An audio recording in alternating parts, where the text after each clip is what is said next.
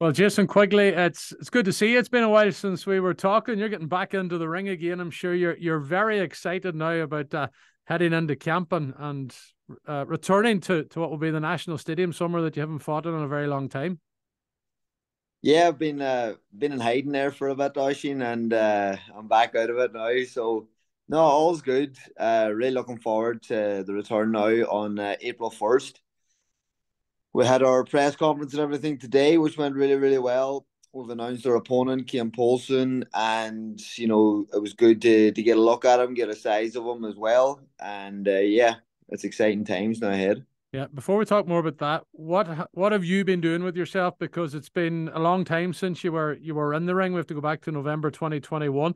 How have you kept yourself fresh? How have you kept yourself fit? And how have you kept yourself in shape where you need to be now entering into camp, Jason?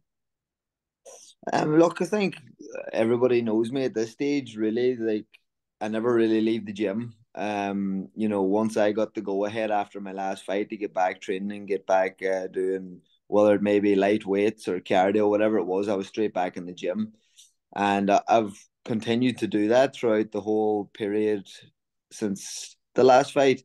So I've been just staying in shape. I've been enjoying my time away, kind of I suppose as well from boxing and training camps and having a fight coming up.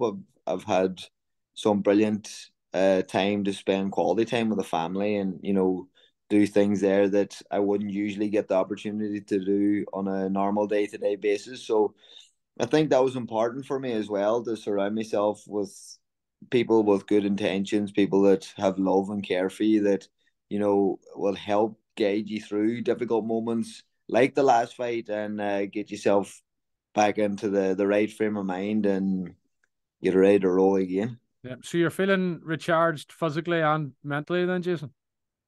Yeah, 100%. I'm excited. There's a fire burning down inside me still, and it's something that was probably a lot of people were questioning. What's the crack? Is he going to come back, or what's the story? A lot of people have been saying it to me on the streets. A lot of people that I talked to has been saying it to me. So I suppose I have no real. They have every right to say that because in a few interviews and stuff that I did do, there was times where I was pissed off. I was fed up with boxing, and I was probably feeling a wee bit sorry for myself, and says, forget about that old boxing game. And you go through that, you go through those phases, but the last one was difficult to take. It was obviously a difficult time. Something you do your whole career, like my whole boxing career was to, the reason that it started was to become world professional champion. And, I got to that moment and it was snatched away from me very quickly. So it was hard to deal with. It was hard to take. But as it says, I surrounded myself in the right environment with the right people around me and took a bit of downtime to let the emotions settle and to give myself a kick up the ass and stop feeling sorry for myself and get back to work again. Yeah, I don't want to dwell on that defeat, but you were part of a scenario where you were going to fight for a world title, Jason. Is that where you want to get back to now in this next phase, this new start, this new phase of Jason Quigley? Not really. I don't want to get back to the stage of fighting for a world title. I want to get back to the stage of winning a world title. Yeah. That's I think something that I have to Nice really, fighting talk. yeah, yeah. I really gotta change those because that was always something like it was Yeah, always kind of a goal to go and fight for a world title, and sure, what good's fighting for it if you can't take it home with you? Like, do you know what I mean? yeah. And that's just a little change and a little shift of mindset there that has been taken over recently. Yeah. How important is it then, this first fight on this next phase for you? Depends what way you look at it. Like, um, this is my world title fight again. Yeah. Do you know what I mean? Because Do you you have to treat know, every fight now like that? 100%. Because any slips now, like it's twice as long to get back up there again. Whereas I'm in a great position still in my career. Like I've a great record. I've had some very high quality fights and the highest of stages, been to the world level, been to the top.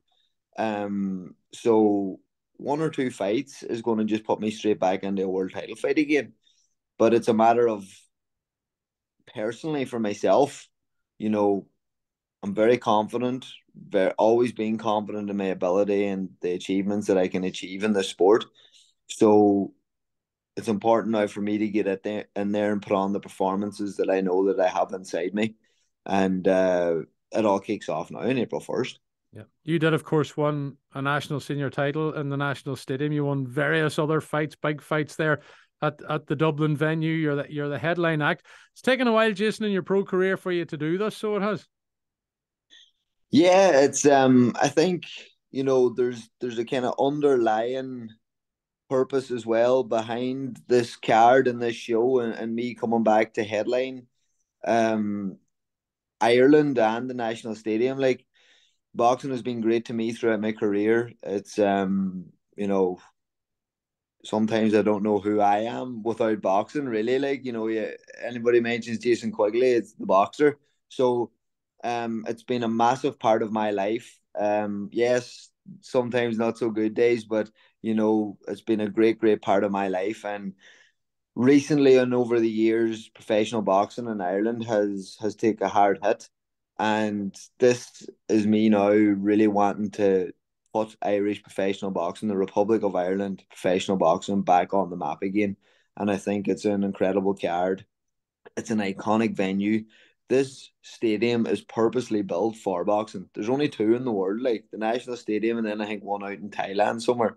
So it's an iconic venue.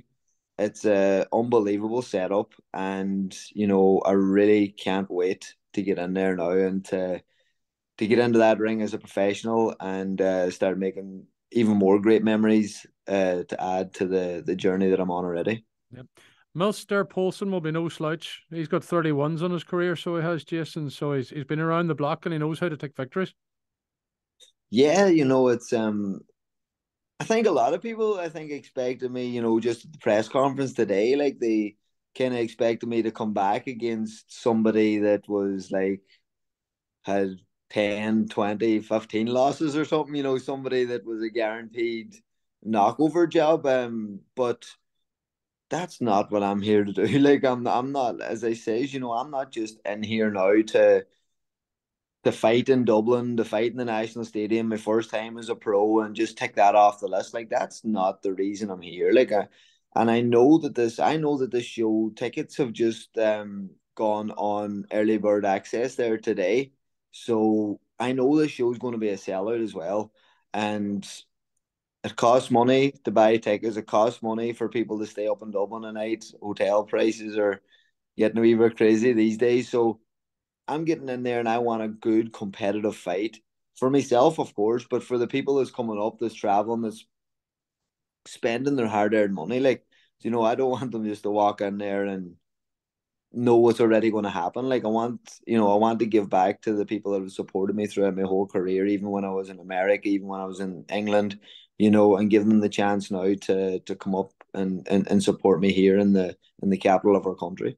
Yeah, there's a lot of other Irish fighters involved. We can't forget about our own Brett McGinty as well. He's going to be in the card, so it's a good build, Jason. Yeah, it's a great build. We have Brett McGinty, who fought here in the National Stadium in November. Brought a great crowd from Donegal up with him. No A better, noisy crowd. no better crowd. Brett put on a great performance, and he'll be looking to do the same now as well on April 1st. And we have a newly signed fighter as well, Tyler Jolly, Scottish lad. He was the Commonwealth bronze medalist and Commonwealth Youth gold medalist. So he just signed today, and he'll be making his pro debut there. We've got Paddy, the real deal Donovan, on the undercard as well. He signed with Top Rank in the United States. He's going to be on there. And we have a massive domestic clash between James McGivern and Tony McGlynn. They're going to be fighting for the Celtic super featherweight title on the night, which is going to be a cracker as well. And then we've got Paddy Walsh, Liam Walsh, Edward Donovan, Paddy's brother. It's a really quality card, and everybody that I've mentioned are all national champions as amateurs.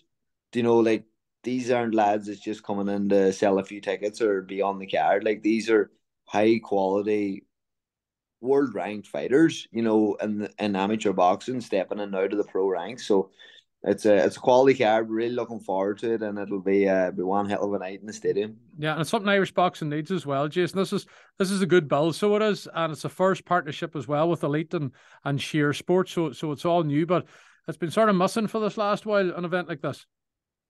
Yeah, like there's been nothing like this for a long, long time, and everybody knows the Irish love boxing. They love fighting. Do you know what I mean? It's a very popular sport in Ireland, and it's a very passionate sport in Ireland. And the fans are unbelievable. Like they deserve this, and they deserve much bigger. And this partnership between ourselves, Sheer Sports, and Elite, like this is only the start of it. This is something now that we have a journey planned out ahead of us to bring boxing back, and not just to bring it back, but to bring it back big, like, and to have big cards, big shows, big fights, and yeah, have those big fight nights exciting again in the Republic.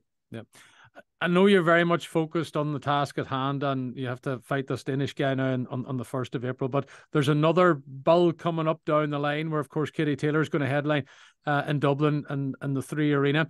There has been talk, there has been whispers and whistles that Jason Quigley is going to be part of that. Is there anything yet coming from your end, Jason, to suggest that you'll be part of that Taylor Serrano bull on May 20th? Look, I have been reached out to by Katie's team and Matchroom, so it is a possibility. There's no guarantees. There's no even guarantees where it's going to be yet. So Yeah. you know, there's no green light on anything as such yet, but there definitely is a possibility. But as you said, you know, first and foremost now, April 1st, get in there, going to put on a great performance, get a great victory under my belt, and move forward into then whatever potential, you know, opportunity comes its way. As it says, look, there's a lot of big fights out there for me. Whether it may be over in the States in New York, whether it be over in LA again, but there's massive fights out there for me that have been approached to me. So, you know, we just got to weigh our options up. But first and foremost, you know, we get in there and take care of Polson on April 1st. Okay, well, listen, we look forward to what the future brings for Jason Quigley, as always. Delighted to get talking to you again. It's good to have you back, Jason. So it is. Great to be back, Oisin. Great to be back, lad. And hopefully many more now, sir. Hopefully many more. Yeah, well, listen, good to talk to you, and the best of luck with camp. And we'll be talking to you on the 1st of April, Jason. Brilliant. Appreciate it, lad. Thank you.